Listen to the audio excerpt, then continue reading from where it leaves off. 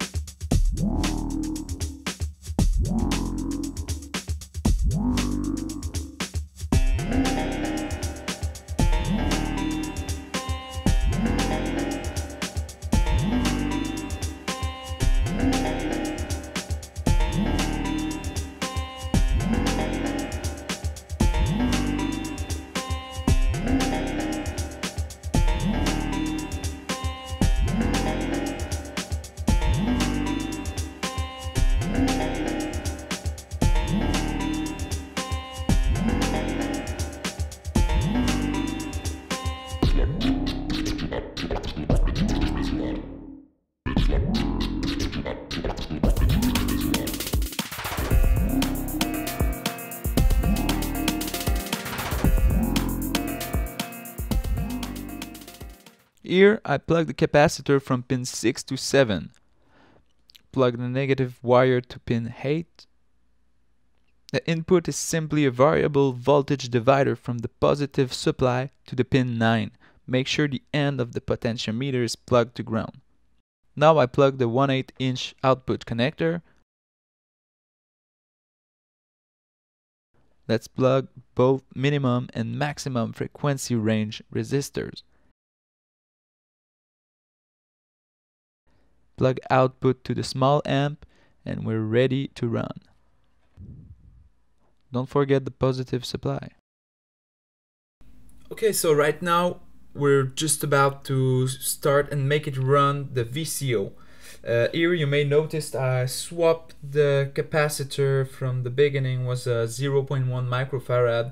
I switched it for a 0.47 microfarad since the starting frequency, the minimum frequency, was a little bit too high for my taste. So let's power this up. So this is the lowest frequency we can have.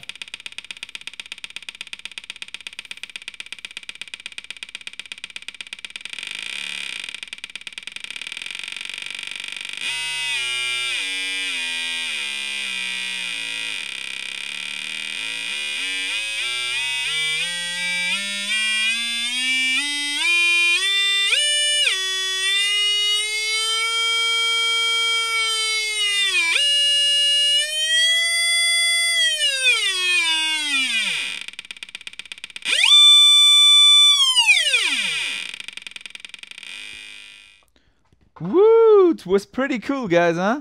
So don't miss the upcoming demo in which I will plug the CD4017 sequencer with this little VCO to make an audio sequencer.